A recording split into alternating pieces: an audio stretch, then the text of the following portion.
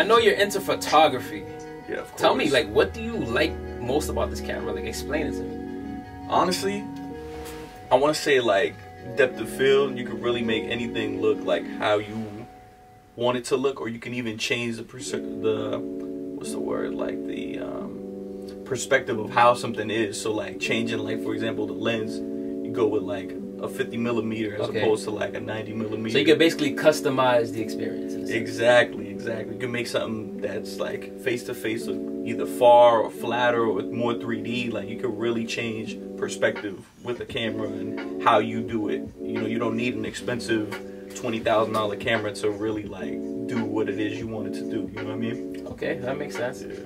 What's going on, Drip fam? We got D-SHAWN on the podcast. This man needs no introduction. I've been knowing this guy since high school, literally. Yeah. It's been a long time, bro. So I got him on the show because I feel like he's a graphic designer, and I feel like he's gonna bring a lot of value to you guys. He's from Lawrence, Massachusetts. He works for Puma. He's doing it all. So right now, let's talk about your journey. Let's talk about D-SHAWN in general. Let's talk about who you were before you became the Puma graphic designer. Yeah. So initially, I want to say, like, my graphic design journey kind of started off in college. I was a psychology major, so it has nothing to do with, you know, graphic design, but really, like, looking at a lot of people's, honestly, like, SoundCloud really kind of started it for me, like. But let's start off in high school though. So let's go. Okay. So, did you have aspirations to be this graphic designer in high school? So you did. I had no idea what I wanted to do. Alright, so let's start in high school because that's when we met. Yeah. I seen you, you know, tall kid, you know, with the curly hair. 130 pounds. 130 pounds of wet. Yo, 130 pounds of wet. I'm not even joking, bro. I'm going to link a picture in this video. Ah, there, you going to do me dirty. I'm going to do you like that, bro. But 130 pounds of wet, bro. So what were your aspirations when I knew you at that time? Like, what did you think you would be doing in said years?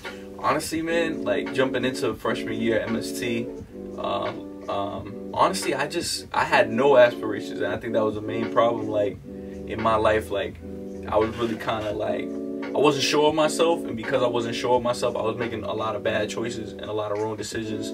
So in the sense of, you didn't really know yourself. Exactly. And because of that, I didn't value what I already had around me.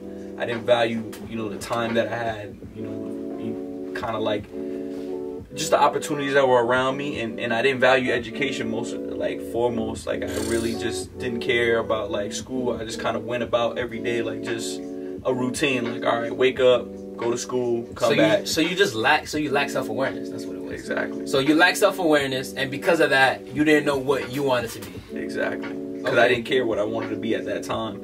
And once I seen, like, I want to say my maturation process happened around, like, sophomore year, going into my junior year.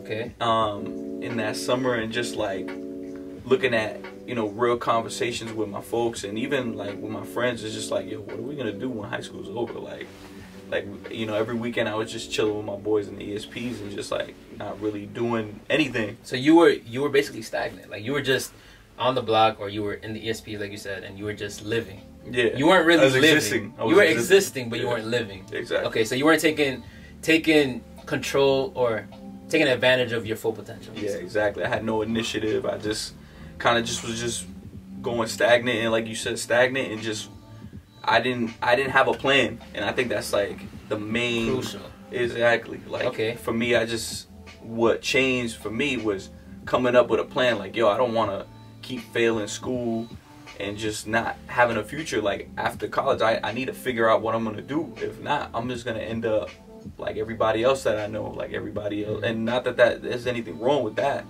but it's just I just wanted more. You want to be different. Exactly. Do you put a little bit of blame on that, even though obviously blame comes to yourself and blame goes to other people, but do you put a little bit of blame on your surroundings? Like, were you surrounding yourself around people that were in that mindset, like, I'm gonna stay stagnant, I'm just gonna live, I'm just gonna exist and not live? Yes and no.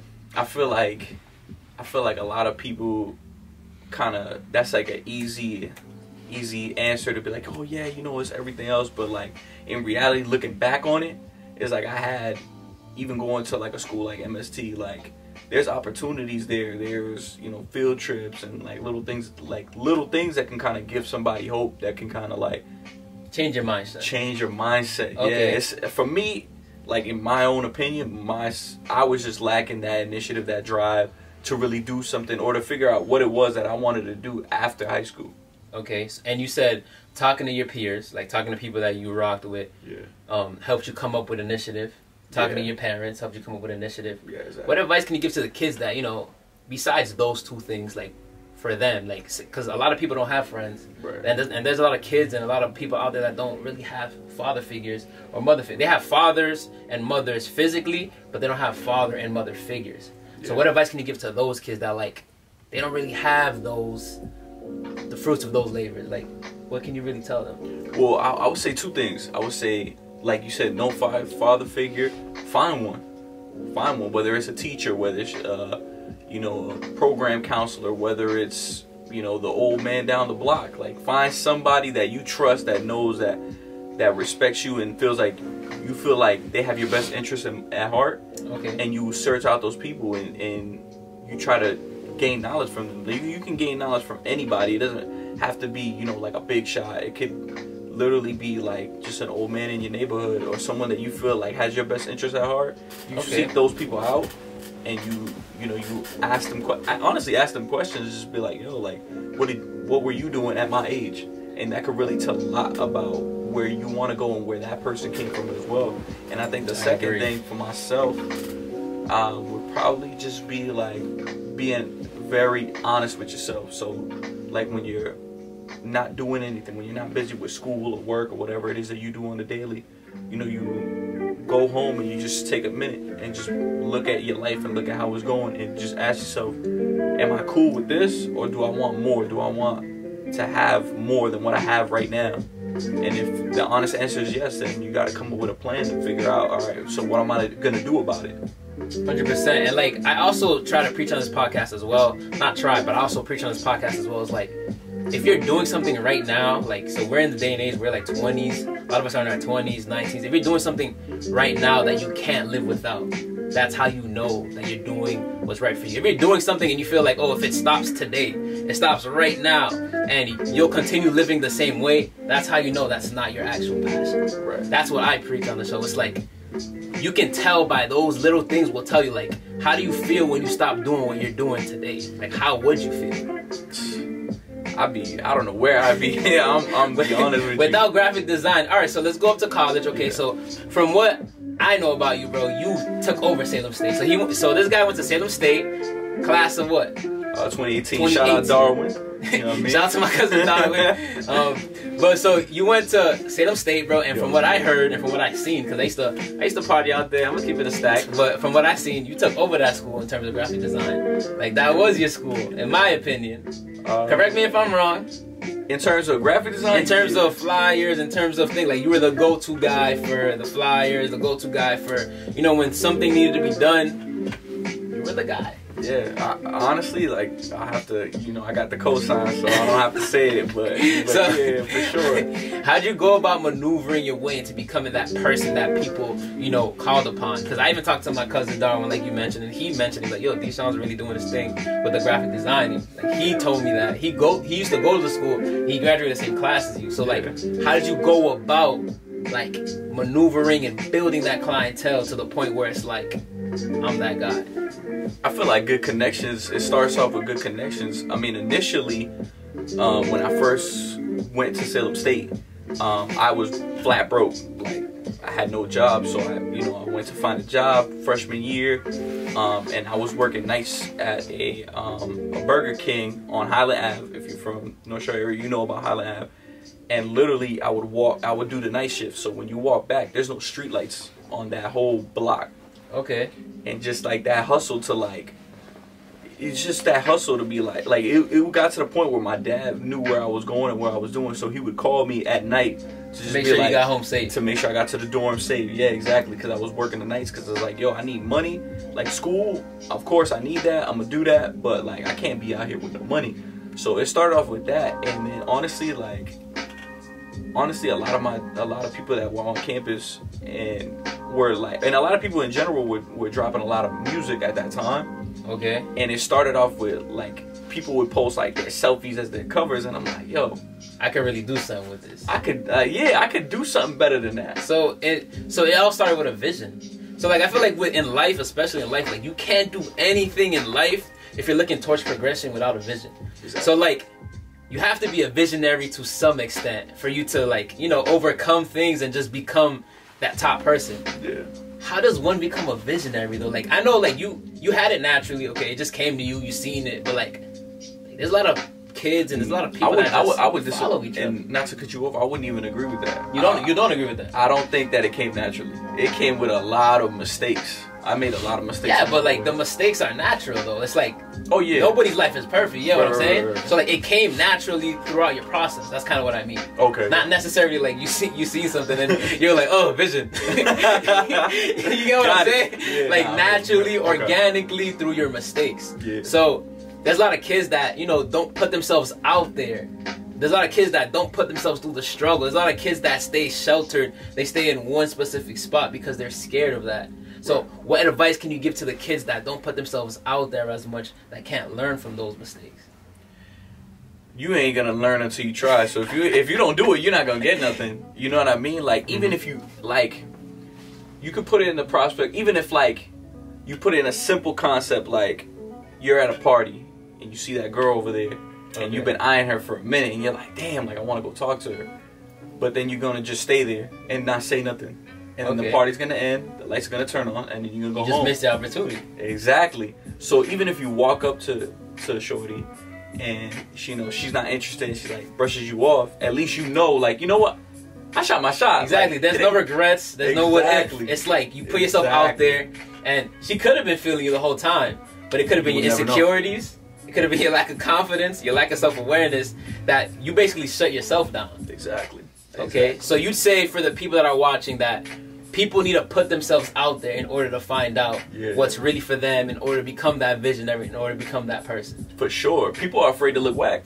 That's the number 100%. That's the number one problem. Like people like will what's the word? It's because of social media, bro. Literally, social media, bro, is a platform, Twitter, Instagram, Facebook, of perfectness. I don't know if that's a word, but perfectness, bro. Perfection, perfectness, whatever. But social media is a platform where you highlight all your achievements and you never talk about your failures. Yeah. From what I've noticed. And it's like a lot of people are scared to look whack because on social media, nothing is whack. Everything is supposed to be perfect, unless you're following the Shade Room or gossip channels. But everything is supposed to be perfect. Like, for sure. Just think about it, but let's think about it logically, bro. Not even logically, just think about it in general. On Instagram, bro, what are you posting?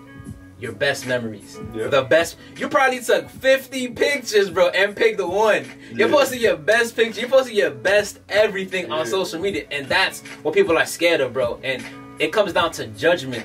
People are scared of being judged. And that's what I try to that's what I preach on this podcast as well. It's like, you can't be scared of the opinions of others if you genuinely know yourself. So once you know yourself, once you get that self-awareness, you're not going to care about what D-SHAWN says, or BASTIENDRIP says, or J Ray's Design says. You're not going to really care what we say. At the end of the day, the only opinion that's going to matter is your own. Exactly. And that's what I want to preach in this podcast. It's like self-awareness, put yourself out there, and that's where the real level of growth is going to come from. Exactly. Okay? You can see that. So let's go to the graphic designing. Like, what about graphic designing like catches your attention and tells you like, yo, this is for me? Like, when you're doing it, how do you feel? And how would you tell somebody who wants to get into it? What advice can you give to the people that want to get into it for them to know that that's for them? To answer your first question, I feel like what kind of got me into graphic design was like, it's progression. So for example, when I started off doing rap covers for local artists on like my phone, literally my iPhone. I had no programs. I didn't have the Adobe CC, the Creative Cloud. I didn't have any type of programs, and I literally started off on my phone, just doing everything on my phone. And like you said, like I wasn't afraid to be whack because I knew that at least I was doing something and I was putting it out there. And just like a lot of people, like even now with the quarantine, not to go off, but like how you notice like a lot of people are starting businesses, a lot of people are doing, you know, clothes. But that's because it's trending though. See, okay. A lot of people are doing those things, bro. You gotta realize, bro. Like, I had to cut you off. My fault to cut you off. But a lot of people are doing these things because being an entrepreneur, bro, is a trend. Fair Podcasting is a trend now. Yeah. Look at how many podcasts are starting up now in our city. It's a lot. Look at how many bro, there's a new, bro, I go on Instagram and Twitter, there's a new entrepreneur every day. They're even selling nails, bro. They're selling nails, they're selling chips, they're selling everything that you could possibly sell, bro. They're gonna try to sell it. But I feel like, in terms of quarantine, things like that, it's like, bro, just remember all the raffles and things that are going on, bro, all the trends. A lot of things that have to do with social media, it's trends. But back to what you were saying. I just have to... I mean, I 100% agree with that, for sure. And kind of when I started with doing the covers, I was putting it out there, and I was doing it either free or cheap. And I was just like, yo, like, I know you got music. I was hitting random people up, either people that were hot or people that were just like, yo, I'm just putting it out there. I only got 12 followers. I was like, yo, like, I can do your cover for you, like, just to get practice, just to get better, just to learn. And that was one thing I was doing. And then the second thing, I was like 3 phases. So the second thing I was doing is literally learning. But the problem is I had a major in psychology, and that's what I was studying. I couldn't afford to change my major and stay for school another 2 years. So it was like on the side, I was taking classes that weren't even part of my major doing that. I was going on YouTube, I was going on Google, and just doing mad, like, hands-on homemade research. Like, all right, this is how you change font sizes, this is how you do, like, the simplest things, and just building off of that. And once I felt like I was in a comfortable place to, like, put out covers and stuff like that, I would literally just DM people. Like, obviously, if you DM Drake, you're not gonna get a response. But if you DM Dave East, you might get a response. Okay. So that's what I was doing. Like, you gotta know who to DM, but you should still shoot your shot. You never know. You never know, for sure, for sure. And that's pretty much how it started. Initially, my first big platform was for that phase was P, who's a battle rapper.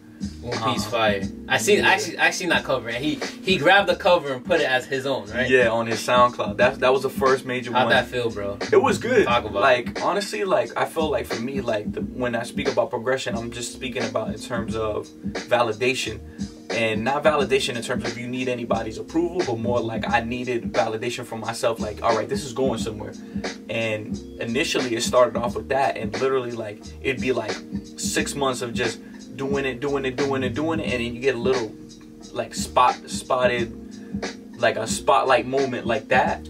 Even if it's not huge, but it's big. It lets you know you're doing something correct. Exactly. It basically, like, tells you, like, yo, the work you're putting in, bro, don't stop. Exactly. And it's going somewhere. I see exactly what you're talking about. Yeah. It's like with whatever you're doing, like, you can go hard, bro, and like for you it was 6 months. For somebody else it could be 3 years. Yeah. Like, literally, bro, you could pop off and go viral on the 3rd year. Yeah. So, like, don't look at his journey and say, oh, if 6 months happens, then I'm not gonna be da-da-da. No, like, everybody's journey is literally different. Exactly. But you gotta grow within that process too. For sure. Like, you cannot be the same person and then, or do the same thing the same way, and then in 3 years, like you said, it's not working. Like, insanity, that's literally the definition of insanity. You're doing the same thing expecting a different result. So literally, like, as I was getting to those spotlight moments, I was creative. Exactly, and gaining knowledge and gaining skill sets and learning new things about graphic design. It's a web. You can do a lot of different things. Like, my next spotlight moment probably wasn't for another year after that, was when I got a placement on Joel Santana's mixtape cover. So I DM'd him. And we spoke for a little bit. He even posted it. Joel Santana, the one that's on TV. Dipset. Yeah, for his mixtape, The Get Back, I believe was what it was called. But this was prior to, his arrest. So that's where, like, it didn't end up materializing physically, but another one of those moments where it's just like validation. Like, yo, he posted it. It got like 50,000 likes. I got, like, that night. I woke up that morning because he had posted it like around like a later time. And literally that morning, I woke up to like 86 DMs. Like, damn. I was like, yo, people from everywhere. And most of it, didn't materialize into anything. People, talk a good game. But, like, it let me know that, like, you're fired. Your work is hot. like I'm doing something. I'm doing something that it speaks to people. Because, me and him had like a thread of a conversation. Again, unfortunately, it didn't materialize because he had gotten arrested shortly after. But, like, it just let me know that, like, yo, if you keep doing this, you never know who's gonna like you. Yeah, like, you got two, like, you got P, you got Joel Santana. Yeah. it's like you don't know who could be next, bro, because they have a platform as well. Exactly. So once they post it, bigger than mine, for sure. Bigger than everybody's around here, bro. So once they post it, bro, you're gonna know it's like, okay, there's a possibility of Drake seeing it. There's a possibility of Future. Yeah, Dave East liked the post. Like, Dave East liked the post. Look at the like who liked it. He was one of the people that liked it. It's crazy because like that shit. Excuse my language. That I did it off my phone. Like I didn't even do it on the computer. Like most graphic designers, you know, they got the Adobe Cloud and they do it everything. At that point, I didn't even have enough money to pay for the cloud. So that was in the beginning. That was the very like this is like early stages. So what? So all right. So let's get a little timeline going here. So you're freshman, sophomore, junior year. Like which year are you? Sophomore. At that point, this was probably my and the second semester of my sophomore year. At that point. Second semester of your sophomore year. Yeah, okay. That semester. Yeah. Let's go towards the end. Towards the end, I kind of built it from just doing the covers to now doing a whole bunch of services for people, whether it was flyers. At that point, I learned a little bit more about photography. I started taking graphic design courses at Salem State. I took 2, even though, you know, they were kind of... They didn't really do nothing. Yeah, they're rudimentary. Like, it wasn't nothing that I didn't learn on my own. And that's another thing. Like, I feel like the future of just learning in general... has to be by yourself. By yourself. YouTube, trial and error, and then that's how you learn. You'll learn a lot more in a lot faster time frame. Because I feel like even though I was learning in those classes, like it was such a slow process. Because now you gotta wait. I'm in a class of 25 people. I gotta wait for them to catch up. Exactly. To where I'm at. And that's not even on not to be cocky. It was just like I'm already done. Like, exactly. What's next? And and that's why I don't really agree with the way the school system teaches people, because they teach people as if everybody learns the same way. Yeah. Like, that is insane to me. Like, how are you gonna teach me, Michael Bastion, who's different than D-SHAWN? Yeah. Like, I can be a visual learner and you can be an audio learner. Like, you can learn from hearing the voices, and I'm a visual learner, so I know how to learn. I know everybody does not learn the same. So that's why, like, when it comes to school, it's like, I encourage people, go to school, do your thing. But at the end of the day, if you find what you do, you could go to school on the side, but lock into your actual passion, because that's what's going to lead to financial freedom. Absolutely. For sure. Like, you're not going to become a millionaire working a 9 to 5. You got to become financially free to get to the next level. Yeah. And that's kind of the journey that I'm at right now. That's like I'm trying to meet certain steps to kind of gain that freedom that you're speaking about.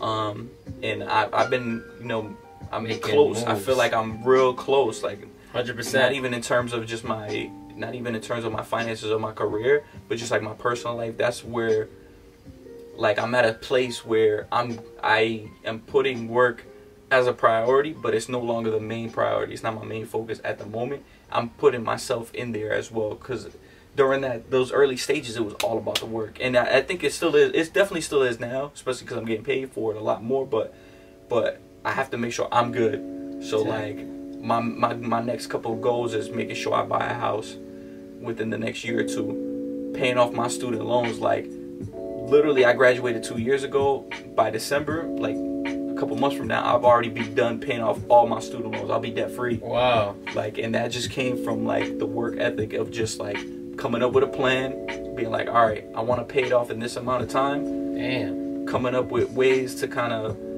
you know, form that plan together, because you got to make sure it's realistic. You can't just form a plan that's like, oh, I'm just gonna go do it, and like, you're just gonna say stuff over disappointments. You have to a logical, calculated plan. Exactly. And I kind of came up with a strategy and executed it, and now I'm at a place where I can see it coming to work. I mean, hey, man, there's a lot of college students that are gonna watch this, bro. So if you can give us a little gist of what your plan is, so small, you have to go that deep, but like. Yeah. So initially, when I got out of school, I was actually working for American Student Assistance at that time, because I had my degree in psychology, and I was working as a counselor, but and we specialize in doing FAFSAs and doing student loans. Okay. And literally, what I was learning was that, like, the way that student loans are set up is set up for you to pay it for more than the 10 years that they allot. So any standard student loan plan is about 10 years. There's no way physically, like, let's say I'll put myself in an example. I owe $30,000 in student loans, which ain't even a lot, because I worked a lot while I was in school, paid off a lot. 30 grand is not even that much, but you know, if you're looking at a bill for 30 grand, you're like, holy damn, like that's a lot of bread. So the way I came up with that plan was I looked at my options. Okay, I wasn't making a lot of money coming fresh out of school. So I looked at my options of different programs. The one I chose that was right for me was an income-based repayment plan. Okay. And what that is that you kind of establish where you're at in terms of how much you're making, your profit, and then your debt. And then you submit it over to whoever your loan provider is. This is only for federal loans. And what they do is they'll come up with a plan based on those 2 increments of how much you should be paying a month. So I was down to 0 to pay it off in a certain amount of time. Yes. Okay. But it would be less than what the original payment. Original payment is probably like around $300 for me. I didn't have $300 a month to spend on that because of the amount of money I was making at that time, because I was still an intern. So they looked at it. They're like, okay, you have this amount of money, and you base it on your last year's taxes. So last year as a student, I was working at Burger King. That was it. I wasn't making no bread like that. So they would look at it. They come up with a plan. They're like, you can pay $0 a month and pay whatever you want on the side as residual. So what I was doing was taking that and using it as an example. Like, I was making $0 payments, but what I was doing was saving money on the side and paying off an entire loan at a time. Because as you know, like with federal student loans, you get the unsubsidized, the subsidized, you get all these different types of loans. You have to do the math on how much it would be with interest. Okay. And what I would do is targeting the loans with the highest interest rates, because those are usually the ones with the smallest principal. For sure. Yeah. Targeting those, I would save up money as I was working. I was only making $14 an hour, but I would save up. All right, I paid off a whole loan at a time. And literally it went from, instead of thinking it about, yo, $30,000, I was doing it like, it was split up into 11 loans. You pay off one loan, then one loan, then one loan, and that's how I was doing it. Okay. And now I'm at 2 loans left. I think that's really important, because like a lot of kids, like, especially when they get out, it's 6 months after you graduate, right? You gotta start paying. The grace period, yep. The grace period is like 6 months, so it's like they just think, oh, I'm gonna give the minimum work and give the minimum. It's like, bro, you're gonna be paying loans for the rest of your life. Yeah. It's like you have to, like he said, come up with a plan. Like you have to come up with an actual plan to pay off what you actually need. Yeah. So let's go into. Hold up, real quick before we switch on. I just want to mention, like, what you just said is very important, because I want people to understand, like, what I'm saying physically. So imagine you owe $20,000, and they say you have to give me $100 a month, and it's over 10 loans over a course of 10 years. They take your $100 a month, split that up into 10 different loans. That's $10 per loan, and then they put that mostly towards the interest of maybe like 3 to 4%. So in reality, for principal, for each of the 10 loans that you have for $20,000, you're only paying $2 a month. Damn. How are you going to pay off that in 10 years? There's no way. That's a business, bro. That's what they're doing, bro. They're playing y'all. That's what they're doing. Like, it's like you need to think in a different way, bro. You don't need to think outside the box. You need to actually come up with a plan. Exactly. My fault. No. It's dope that you actually said that, because it's like a lot of people don't really know that. No. Like they don't teach you that in school, because they're not going to teach you that, because of course not. They try to charge you, but they don't teach you that anywhere. So it's good that you actually mentioned. That's why I asked you the question, because there's college students that are in debt right now, or people that are out of college that are just in debt in general, and they don't know about that. They just know, oh, I'm gonna pay what I can. Like, bro, come up with a plan, save up your money, and attack. Exactly. Okay. You gotta be aggressive. You gotta be really aggressive. And that's what anything you do financially. Like right now, financially, we're in such a curious time, because no one knows what the market is gonna be like 6 months from now. Most of the time, like, even forget about like stocks and stuff like that, but like people can estimate what the market's gonna be like every 6 months. Based off of the previous trend. Exactly. We're at a time where it's like COVID hit, bro. Yeah. And we don't know where, and it depends on where you live, your cost of living, what's being said on the news, exactly. Who's doing what Trump's gonna do. Honestly, it's like you really don't know. Like, these people are making plans on your life, and you have no idea. No idea. Because you're looking at, Cardi B and Offset broke up, and that's what you're paying attention to. That trends and goes viral, and that's what you want to watch. That's what you're looking at. You're not looking at the fact that, they're trying to take away Planned Parenthood, and that comes up with half of the medical assistance that you need as an individual coming from a low-income community. You're not paying attention to that. So that's what I'm saying. Like, they're trying to distract you guys, bro. Pay attention. Open your eyes. Absolutely. So let's go on to, so you graduated college. Yeah. I know everybody's waiting for this question, the Puma internship, how you got it. Yeah. Tell us about that process.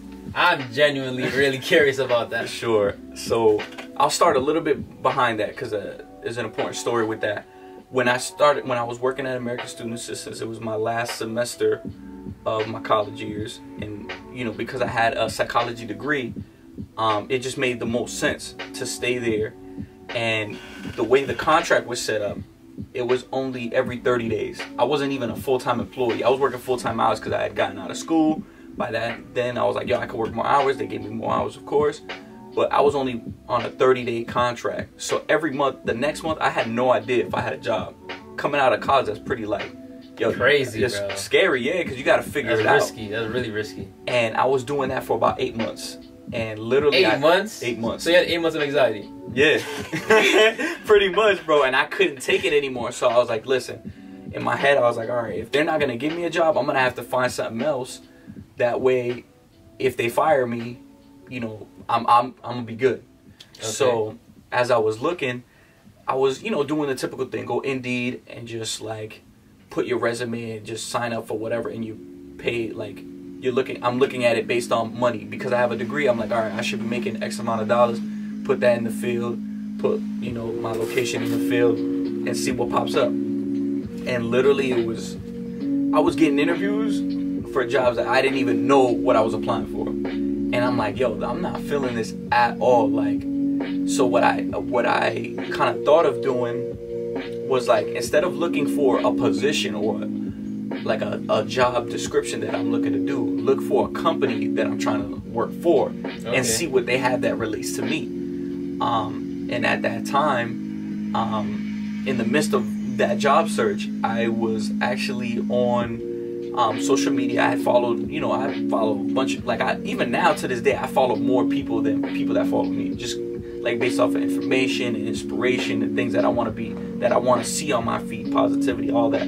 So there was, I was following Puma, and they had a contest for like, you know, send us your Instagram and do, you know, fill out this field. Like, you swipe up and you fill out the field, and what we'll do is we'll pick X amount of, like, I think it was like 10 people, and we'll send them a disposable camera, and we'll send them our newest shoe, take a picture of the shoes, be creative with it, and then send it back to us, and you can keep the shoes. Then you sent to 10 people? Yeah, 10 people out of however many people follow the page. But how did they go about picking the people? It was just 10 random people?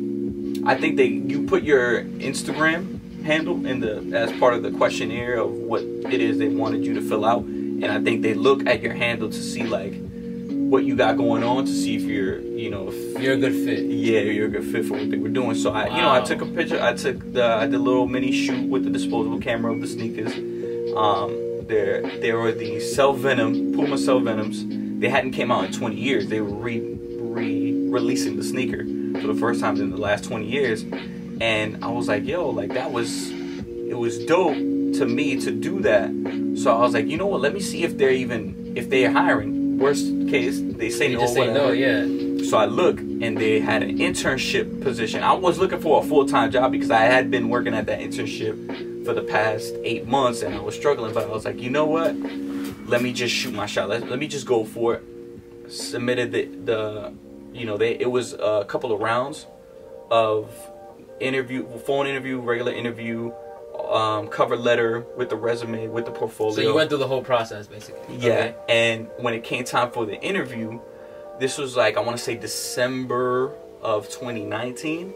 The interview process came, and I let my boss at ASA know, like, you know, I got a couple of interviews. I wanted to let you guys know in advance that you know, I got a couple of interviews, and I might be leaving soon.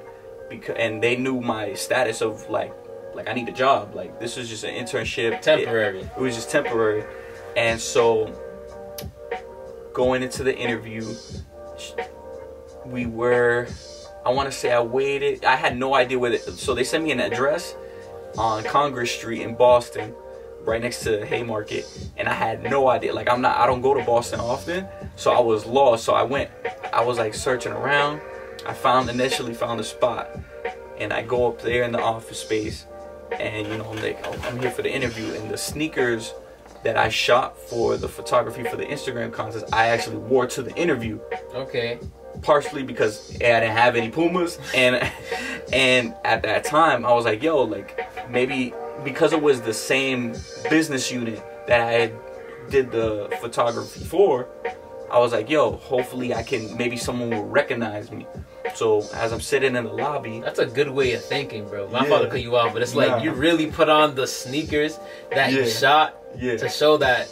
And it kind of like showed them that, like, oh shit, you know what you're doing. Exactly. Like, and it resonated with you and your like portfolio. Okay. Yeah. Mind you, them shoes did not fit. Them shoes were a size and a half too small, and my feet were killing. But I was like, yo, I cannot pull up to the interview wearing a competitor shoe, and on top of that, these shoes hadn't been released yet. Okay. So when who was my old boss, shout out to Marielle, when she pulled up to the lobby where I was sitting and waiting, she's like, the first thing she did was go, how'd you get those? and then and I was like, oh, I'll tell you more about it. So we get into the interview, and she's like, no, but seriously, those units haven't been sold yet. How did you get your hands on a pair of those? And I was like, I actually shot these shoes for you guys.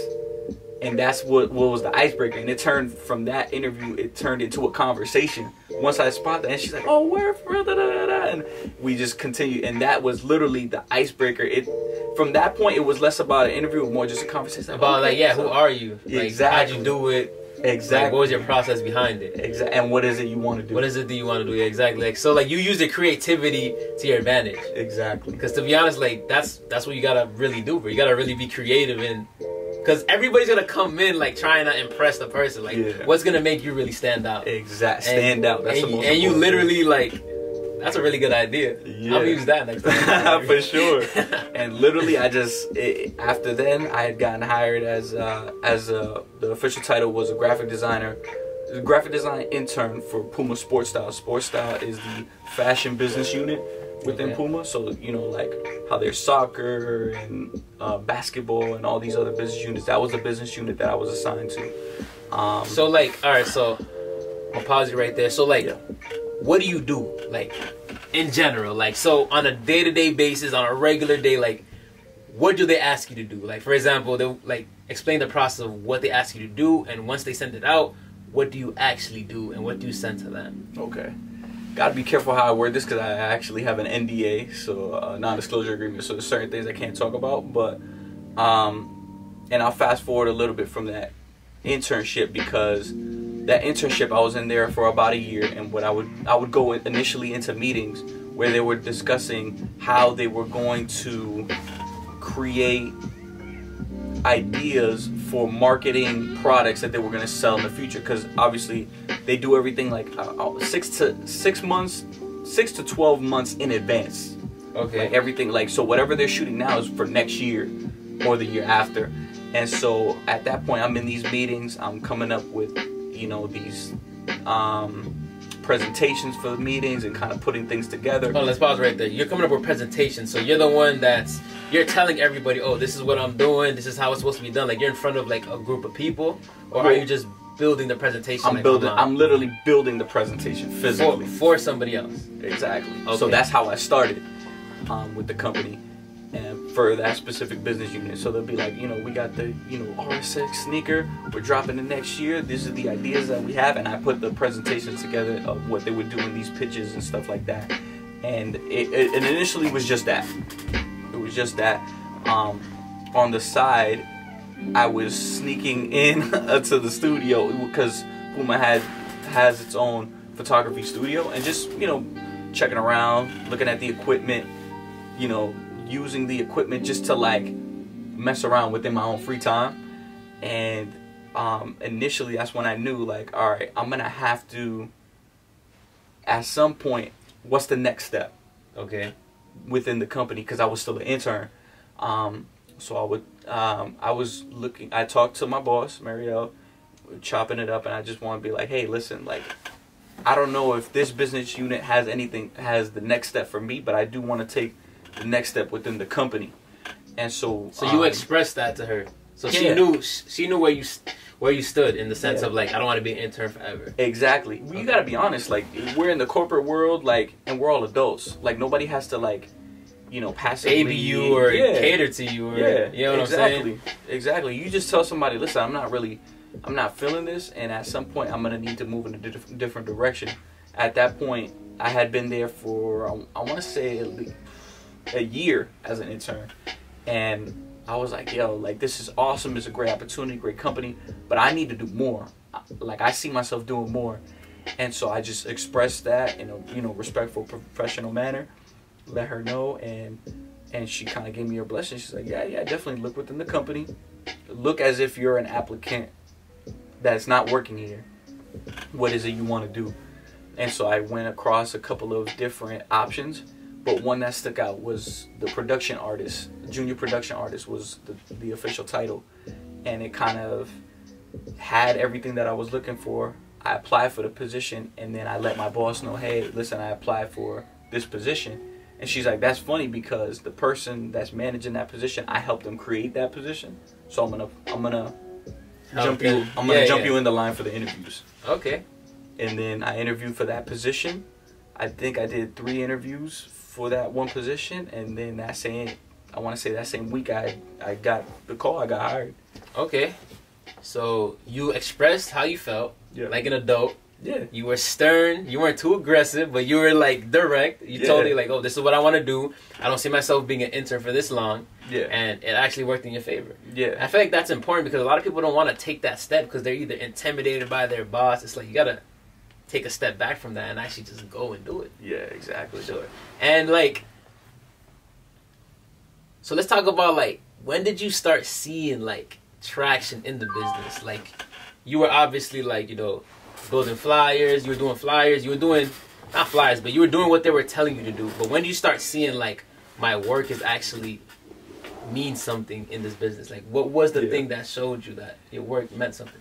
I want to say, because I've been in this role for I want to say just over a year, about a month ago, and with this role, kind of what they have me doing initially is I was as a junior production artist for e-commerce specifically. So I work with all the business units, not just sports style.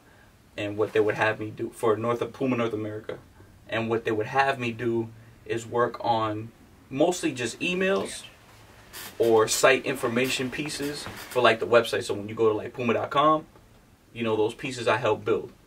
That and emails. So when you go to Puma. So let's talk to the audience. So when you go to Puma.com, what is going to be shown? Images with like, it'll be like a picture of like Kyle Kuzma shot basketball, boom. That section I was in charge of building, you know what I mean? And I build that section for the website because it's always changing, because there's always new products, always new initiatives, always new sponsorships. So they'll you know, send me assignments to work on those type of things for the website and for emails as well, because obviously there's always sales coming up, new products. And they let you be as creative as you want. Like, they let you do just about, like, are the emails specific, or can you be like your own self, like your own natural self with your creations? It depends on what it is the email is for. So if it's like a generic email, they'll let you get a little bit more creative. But if it's something specific for like a collaboration or like a partnership with an ambassador, they'll be really more specific. But then even within the bubble of, you know, having a little bit more creativity, there's brand guidelines that I have to follow, and there's certain ways and certain things that I can't step outside of what the brand usually does to keep it as consistent as possible. Do you think this job kind of kills your creativity? Do you think it kind of gets in the way? At one point, not that it killed the creativity, but it was like a machine. Like, it was always you know, it was like an assembly line. You felt like a factory worker, in a sense. I wouldn't say it in that way, but to that extent, yes. But because it was so structured. Yeah, it was very. That's a more appropriate word. It was definitely structured. They had you know, their way of doing things, and obviously it's a brand, so it's like they're gonna stay true to the brand, and you have to respect that, especially if you're working for the brand. And where I kind of grew within the position was that my new boss, Joanna, shout out to Joanna. Shout out Joanna.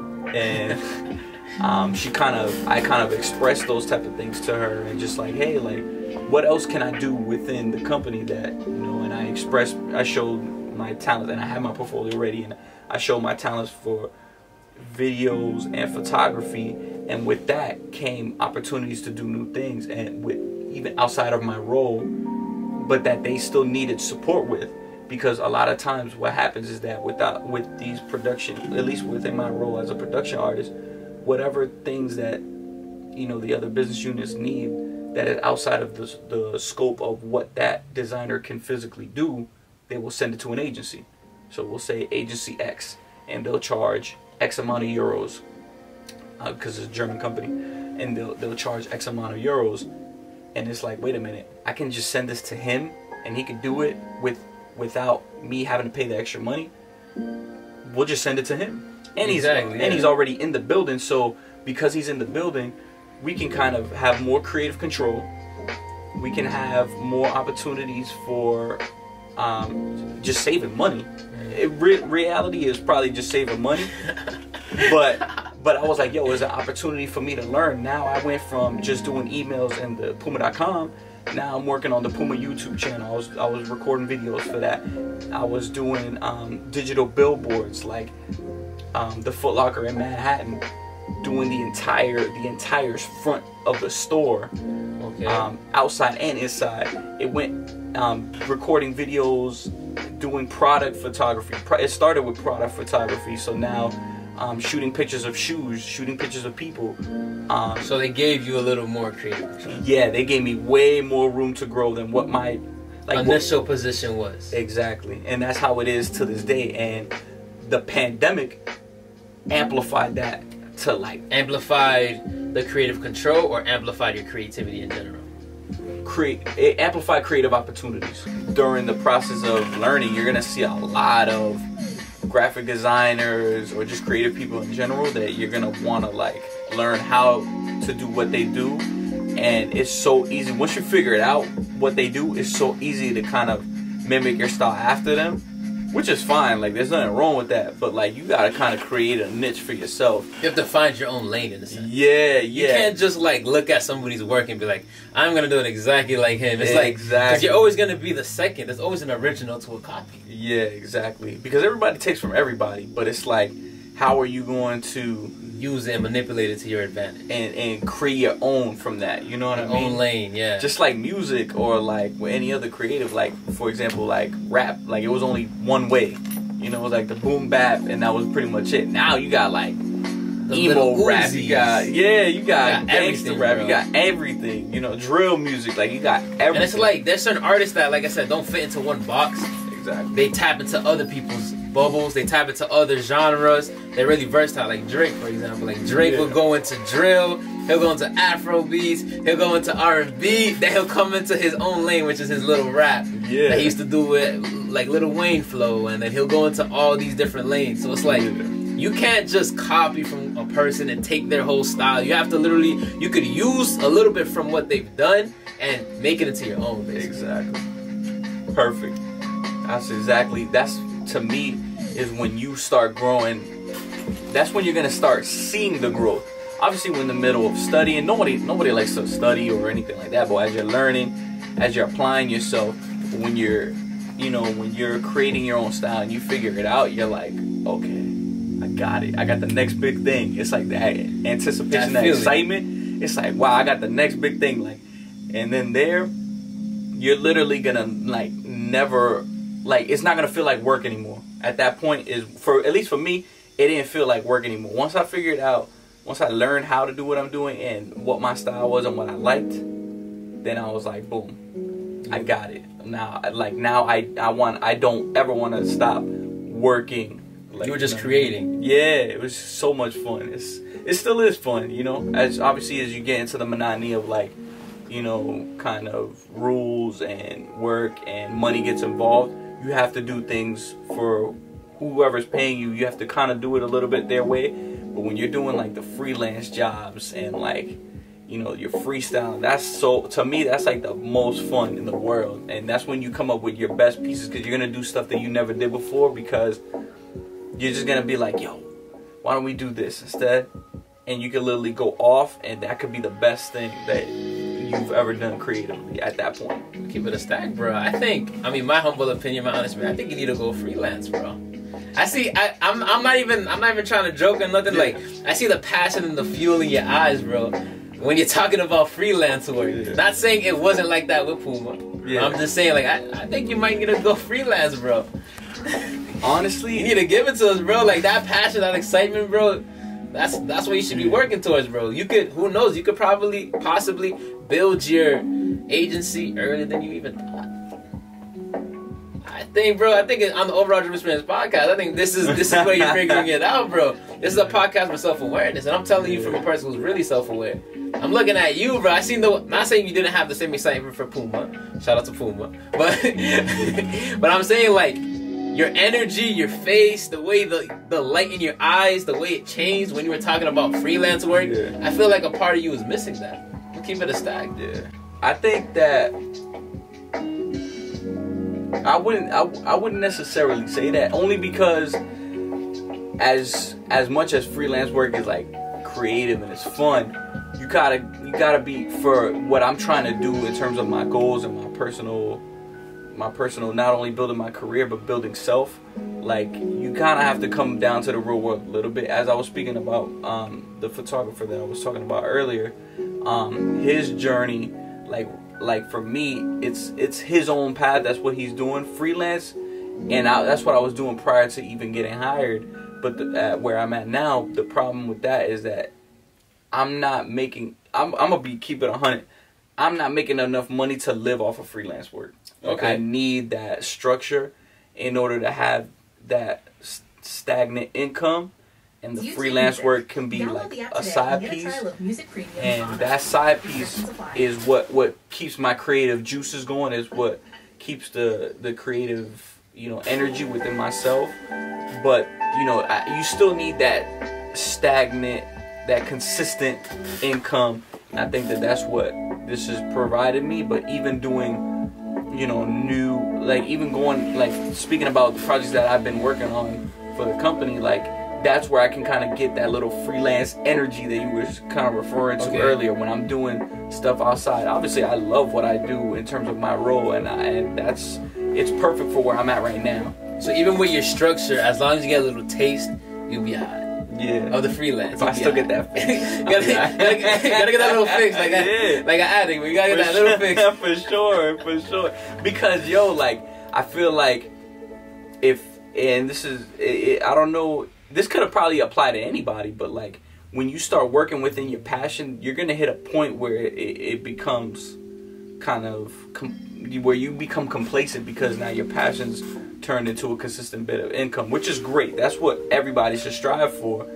But, like, where are you gonna get that you gotta go back to your roots a little bit on that, because that's what keeps your fuel up. That's what keeps you from it feeling like a job. Like, for example, like, if you're a basketball player, yeah, you can make it to the NBA, and that's great, and be in the playoffs and all that, but doing open run in the summertime, putting that work in, going into those open gyms, like, going back to the basics. Yeah, that's where you're gonna, like, that's where it's no longer a business, it's not a job, it's fun. You know what I mean? And it's in that comparison, that analogy, that's what I'm referring to. Like, for me, I have to figure out how to keep that energy within me going while still, you know, holding on to my responsibilities to get the consistent income that I need, so that I can move towards the steps of financial freedom. Because I'm be honest, without this job, I'm not paying off my student loans as fast as I'm paying them off. I'm not gonna be able to jump into a Roth IRA. So you're using Puma as a vehicle to achieve your financial freedom in the future. Yeah, while at the same time turning my passion into a career, into a realistic career, because, like, my degree has nothing to do with what I'm doing. I got a psychology degree. Like, I have a bachelor's, but it's a psychology degree. It's not anywhere related to what I'm doing now. But I'm getting the best of both worlds. I'm being practical and getting a practical job. And for me as a young man, me trying to move out on my own, do my own things. You need that structure. You need that. You have to live in the real world. I can't sit here and be. I would love to be freelance, but like the way that works is like I could get 3 jobs in a week, and then the week after I don't get another job for another 3 months. Like that's the way. That's the game of freelance. Unless you have a big clientele. I feel like I feel like I see what you're saying, but I feel like that's what fuels. That's what fuels entrepreneurs. Like, right. You not knowing, like, when your next client is gonna be, you gotta work for it, bro. Oh, heck that's what fuels the hunger. So I feel like for me, in general, like, let's talk about the podcast. Like, not everybody wants to be on a podcast, or like, there's some guests that I get on that people, they might act bougie, or people that I want to come on, but they don't want to come on. But like, just the chase of me hitting you up, me liking your pictures, me trying to connect with you. It's like every month I'm booked. And people, all the guests that come on here, I'll tell you this right now, they're not hitting me up. I'm hitting them up. There's a select few people that hit me up, and I'm like, come on the show, bro. Like, for you, I hit you up. You didn't hit me up. Yeah. I get hit up constantly, bro. Constantly. But it's just the chase. That's what I enjoy. Like, I enjoy it's the hustle. The hustle, the chase, the grit. Like you said, like, I love chasing. Like, ooh, I see this model here that's from Lawrence. Oh, I found out about her. I start following her page. I start following her brand. It's like, that's dope. Let me hit her up to see if she's down. If she's not down, I'm going to go find people around her that can talk about me. I'm going to go find people around her. I'll probably hit up their people. Yo, bro, how you feel about this girl? Oh, yo, how do you know this person? Like, I build it around this. Like, I'm just hungry, bro. I feel like, I see what you're saying with the practicality, but I feel like when you get too much into that practical life, you start to lose some type of hunger because you get complacent with the situation. That's what I'm trying to get at. Yeah. So, like I said, for me, personally, I'd say for the kids or the people that are coming up, try to put yourself out there. Like, do the freelance thing for a few. Like, do it. You might not have the consistent income, but the growth that you're going to attain is going to be drastic. There's going to be no complacency there, and you're going to have to work, because I've been through it, bro. Like, I sell sneakers as well, and there was a time where I had nothing. Like, I just had to sell sneakers. Straight selling sneakers. Still to this day, I gotta sell sneakers. It's like, if I don't hustle and I don't put in that work, I'm not gonna get no money. There's gonna be no money coming to me. No income, yeah. Exactly. So it's like, I feel like entrepreneurs or people with that type of blood, you gotta enjoy the chase more than the money, more than the fruits. You gotta trust the process. You gotta trust the process. Yeah. But I feel like, bro, like I said, like, my answer's not gonna change. That's my opinion. Oh, but yeah. I feel like for you, I respect it. you need to get out of Puma, bro. Not right now. You're in a great position, but eventually, I want to say 10 years down the line, but eventually you got to try this freelance thing and go all out, bro, and hustle, bro. And I promise you, bro, it's not necessarily the what you achieve after. It's the process that you're gonna enjoy the most. Like, you reaching out to this person that you couldn't get to, and then like 2-3 months later, that person hits you up like, yo, bro, I seen your work. How do you feel that? How do you feel like that will make you feel? Like, you feel amazing. Yeah, you know what I'm saying? Absolutely. There's people that I hit up in the beginning of my process that dug me. Yeah. And then later on, they're hitting me up like, yo, bro, I seen your interview, that was fire. Or when I seen them, yo, I seen that interview, that was fire. Yo, we're gonna do an interview. That feels better to me than me being in a specific situation. I'm just saying, a paycheck. Exactly. So I think like I see what you're saying. Like, you meet a lot of people, but I feel like eventually, not now, but you need to put yourself out there, bro. Yeah. And this is like, I'm blunt and I'm raw and I'm honest, but I feel like you have the talent. I'm gonna keep it a stack. Appreciate that, bro. You have the talent to do it, bro. I'm telling you, bro. Because I even used you from one of my events, and that flyer was fire. Appreciate it, bro. I'm telling you, so like, yeah, bro. I'm telling you, bro. You're putting yourself out of your comfort zone, but I'm telling you, bro. You take the extra step, the amount of growth you think you achieved while being in Puma is gonna triple, quadruple, quintuple, if that's even a word. I'm telling you, bro. I'm telling you, because when you're to the point where it's like you need to hustle to eat, as opposed to hustling because of your situation, it's just gonna be different. Yeah. That's all I'm saying. I think if anybody can learn from even my story, it's always about, I think people see the finish line, and like what you were referring to earlier, they're not trusting the process. Like, you always, like, and the best thing to have is a vision. Say, oh, I want to do I want to do this, right? Or I'll put it into simpler terms. I want to make it to the NBA. For sure. Not everybody's #1 overall pick. Not everybody's a first rounder. More likely than not, you might have to go into the G League to get a spot on a summer league team, to then get on the bench of a franchise, and then to be a starter. You know, on Jimmy Butler, like that type of way. Like, yeah. You have like, and I think for me, it's more satisfying, even like being where I'm at now, knowing that the job before, like, it's always about getting to the job that will get you to the next job. Okay. You know what I mean? It from like, you know, to think that like I was literally working off of an old cracked iPhone 5S to now I'm like in a office is crazy to me. Like, I never thought that. But even before I was working on my phone, I was chilling in the ESPs. I wasn't doing anything. Yeah, so to see yourself come from the ESPs to a corporate setting in Puma, being one of the 10 people that were picked is crazy, commendable and amazing. And Lawrence, I think Lawrence kind of bred that hunger in me, because not only was I chilling there, but you know, I lived on Tenney Street, I lived on Newton Street, I lived on Leah, I lived like, we moved around. I lived on Cross Street. Like, I moved around in the city, and my thing is just like, to come from where I had to come from to get to where I am now is, to me, that there's no better feeling, because now it's like I'm showing other people in my situation as a 15-year-old kid. I'm showing the 15-year-old me somewhere else, like, yo, you could do it. Like, you know what I mean? Sure. You can do whatever it is you want to do. Like, no aspiration is too big or too out of the realm of possibility. As long as you got a plan and you put in the grunt work, you can get to wherever it is you're trying to go. And that's just applicable to anything in life. You know what I mean? Like you said, you could be the Black Gary Vee in like 4 years. Like, you know, you don't. I am the Black Gary Vee. No, like, you know what I'm saying? But like, here's a quote that sticks with me all the time, bro. Yeah. And I think about this all the time, and it literally drives me to this day. If your vision doesn't scare you, you're not thinking big enough. Yeah. And that hits me. It sounds simple, but if you really think about it, that's so deep.